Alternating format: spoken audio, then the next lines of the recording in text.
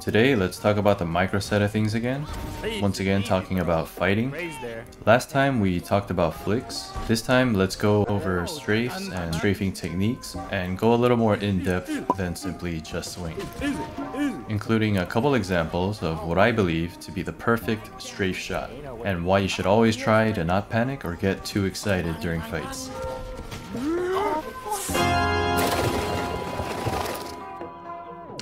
Dear Lord! So, strafe shooting, what is it? You know what it is, you know what I'm talking about. When everybody goes side to side really quick, opposite directions, taking quick, short shots. Now, what does it do? Why do people do this? Simply put, it's the best way to be very mobile and accurate. Instead of being a sitting duck, sitting there spraying and whiffing. If you're whiffing, actually, as soon as you register in your mind that your shots are not connecting, just control yourself and stop shooting and reset. The faster you do this, the faster you'll probably kill them. I found in my experience that this is because usually I'm feeling some sort of pressure, whether that it's internal or external, whether I'm putting it on myself or, you know, the enemy's causing me to feel this pressure. But sometimes we just get this feeling that we need to get this kill ASAP. We need to rush our shot to get this kill ASAP. But that only leads to us kind of just fumbling it more and whiffing more likely. I think a good tip to relieve that pressure, fighting with your team or behind some util. It'll make you feel safer and therefore make you more confident in your shots and fights. How many of you out there also had this happen to them, where they had a round where you clutch it up all by yourself and at the end you thought you had a teammate behind you? Speaking a little bit more on pressure, the faster you shoot, the more inaccurate you will be. Now we need to take our time. This next bit might sound a little bit brain dead or very basic, but hey man, when the pressure's on, it might help you out in those moments and it doesn't make it any less true. Right, so we need to take our time. Now obviously we can't be at a snail's pace, but you'd be surprised with how much time we actually have in the heat of the moment sometimes. Timing is everything. Even being a little bit off, whether it be like I started shooting before I fully stopped moving, or taking a fraction of a second too long to line up my aim led me to die instead of a kill. Timing is everything. So we gotta keep these two things in mind. Take your time when you're lining up shots, but also take your time in between your shots. Anytime you shoot more than like 5 bullets, if your recoil isn't like fully reset, it's gonna kick very high and it's gonna start to go all over the place. It's gonna start feeling very random. Because it is. So you have to let your recoil properly reset, or even if you have good aim, like your crosshairs on them, it's gonna make your good aim worthless. This leads to us sometimes thinking, oh, my aim is off, or you know, we've all been there, where are my bullets going, etc. Even if your crosshair was dead on the target, the bullets went flying everywhere else. So yeah, wait for your recoil. But wait a minute, how do I take my time waiting? Well, in most cases, that's gonna be with our movement, or strafing. So you take a strafe to the left or right, swing, whatever, while your recoil is resetting. However, we can also minimize the time that we have to wait for our recoil to reset if we just never let the recoil get to that point. Basically, don't shoot like 5 bullets at a time. So we try to minimize the time we have to wait by just shooting less in our initial burst. This is why a lot of people shoot like 1 to 2 bullets and then they readjust and kill quickly. So in essence, we need time to line up our shot and we need time in between our shots, and that's where basically strafe shooting comes in, where movement comes in. Our movement buys us that time.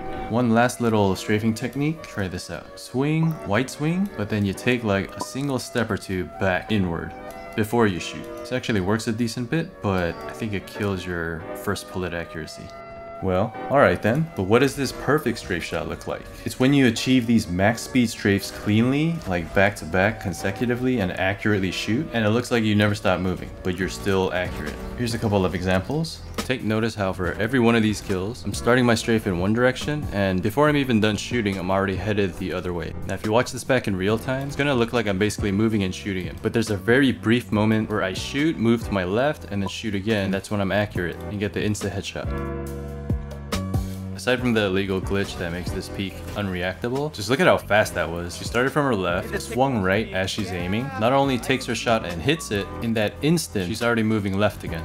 So let's talk a little bit about slicing the angle versus pre-aim and swing. They're both valid, they both have their place, but I think when you just simply pre-aim and swing, it's like way too committed to like that one angle. You can't just disregard everything else. So that's why I think overall, don't be lazy and use slicing angles with the silent step every time if you can help it. Based off this footage, you strafe and you slice the angles. You can clear for off angles in the meantime. It helps you isolate all of these angles and it gives you time to react to what you see. So your reflex comes into play and then you quickly adjust, take a shot, and then strafe or tuck back into cover. Rinse and repeat. It makes you a super hard target to hit, gives you more opportunities for kills or clearing stuff, and in general, you become a problem for the enemy. Here's a weird niche tip that may or may not help you out. If you're ever in a situation like this, strafing in the same direction makes for an easy shot to line up for you. It will for the enemy as well, but only if they are ready for it. It's easy because you're basically there walking with your crosshair.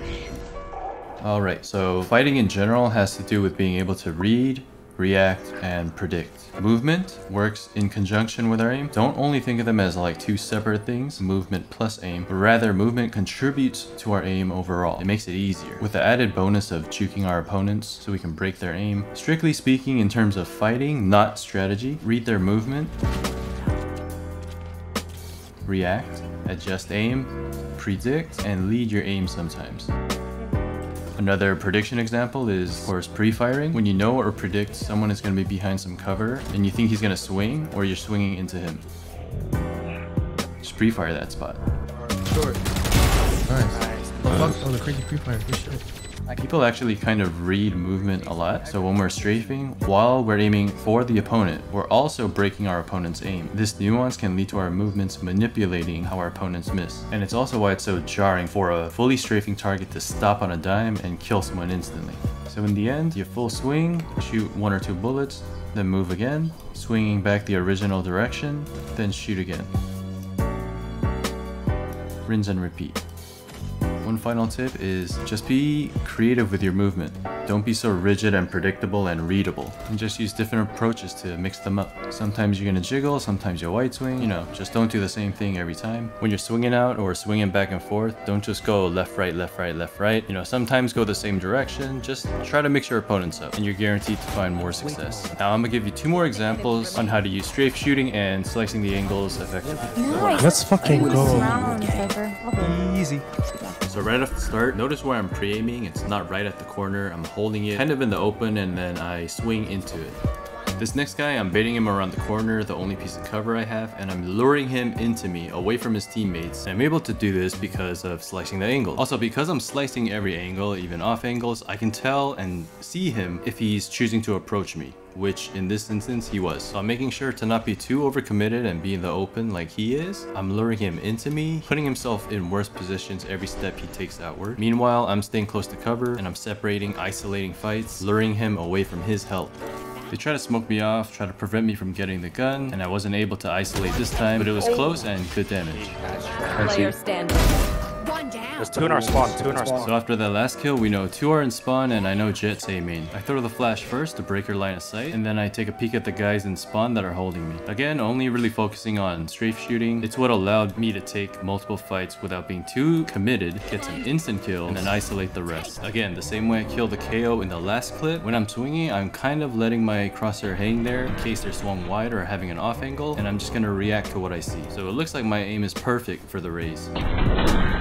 So now it's a 1v2, looking very doable. Now at this point in time, this is kind of what I have pictured in my head. I have Jet towards my left and Cypher holding spawn, so I'm prepping up this flash to hopefully get info or have one of those angles back off. When it pinged nothing, I realized both of them are playing anti then, so I take my chance to get this space where if the Cypher does check or swing, it's going to be another isolated fight. I'm feeling like the Jet is being very timid or playing very safe because he knows that if he fights me, the Cypher can't help. So Cypher's probably going to take first and Jet's going to try to swing after his contact, and that's why taking that space to isolate those fights is a key move.